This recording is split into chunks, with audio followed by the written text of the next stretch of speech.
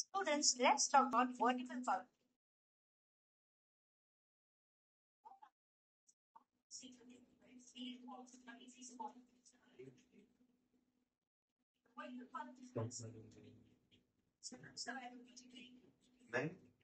Huh?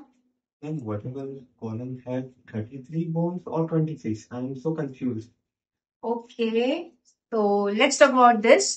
Vertebral column जो होता है उसमें जैसे मैंने पहले बताया था कि वर्टिबल कॉलम में 33 बोन्स है, 7 cervical, 12 thoracic, 5 lumbar, 5 sacral and 4 कॉक्सिजल, right.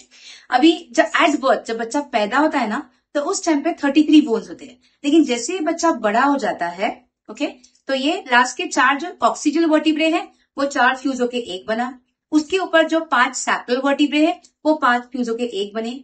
तो अभी हमारे बॉडी में एज एन एडल्ट हमारे बॉडी में 7 cervical, 12 thoracic, 5 lumbar, 1 sacrum, 5 sacral का 1 सैक्रम हुआ, 4 कॉक्सिजल का 1 कॉक्सिक्स बोन हुआ, that is a tail bone. So we have 7, 12, 5, 1, 1, which comes to 26 bone. As an adult, we are having 26 vertebrae, whereas a newborn baby will have 33 vertebrae.